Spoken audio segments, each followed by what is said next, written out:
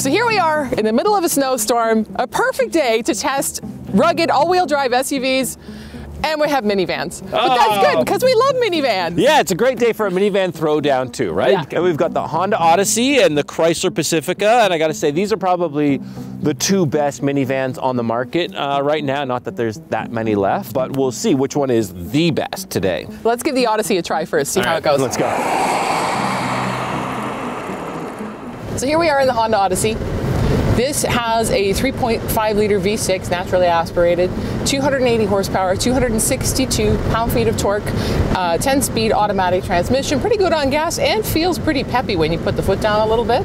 I think that when you're moving this around, it really feels like it's got a nice low center of gravity, which is unusual for a minivan. So it actually stays pretty planted and pretty predictable in its handling. It's quite nice that way. Yeah, still you won't ever get enthusiastic about its driving dynamics, and it does feel really heavy. You can feel it really pushing side to side when you're making turns and stuff. If you want a minivan that's, you know what, the smallest amount of space to be able to handle 3 rows, it's not that anymore. That's not what minivans are anymore. They're maximum passenger and cargo capacity. Right, and not very easy to park relative to the Pacifica. I find the cameras are both about the same. They're both fine, but I just find that trying to back this one up takes a little bit more sort of trial and error than the Pacifica does. Yeah, they both have a single rear view, although the Odyssey has multiple angles and wider angles to try and see a little bit better.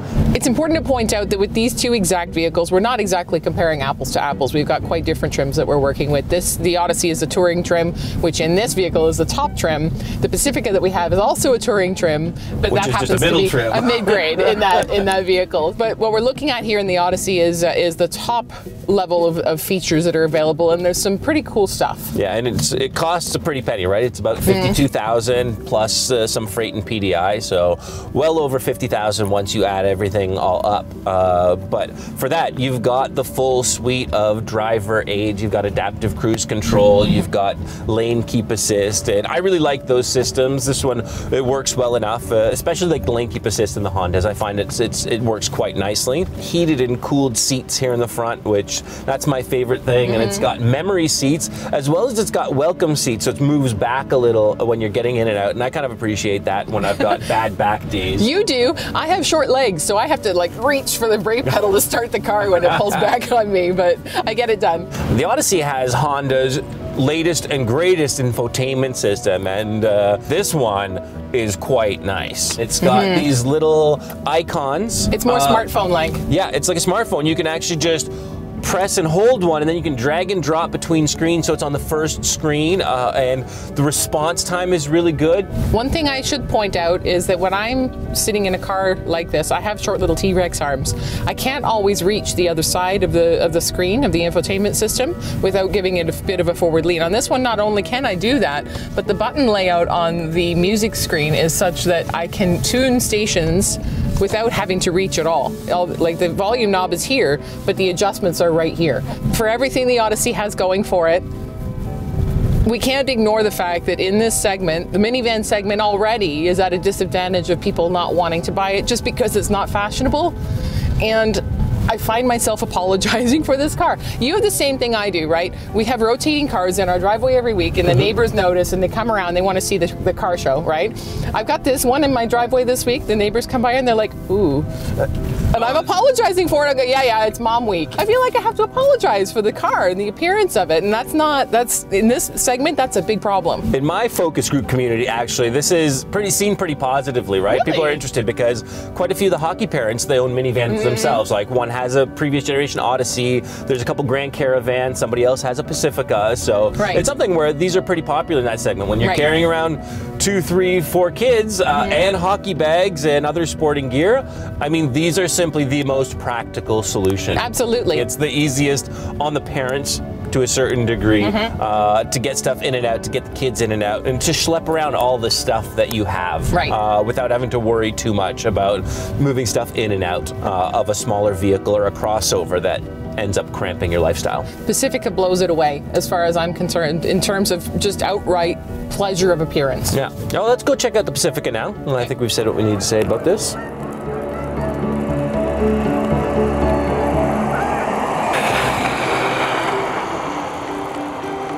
so here we are in the Chrysler Pacifica, the 2020 model. I'll start off by saying something that we both prefer its looks. I always thought like they got it right with the Pacifica when they first came out. It looks sleek and modern. They did, but you know what they did?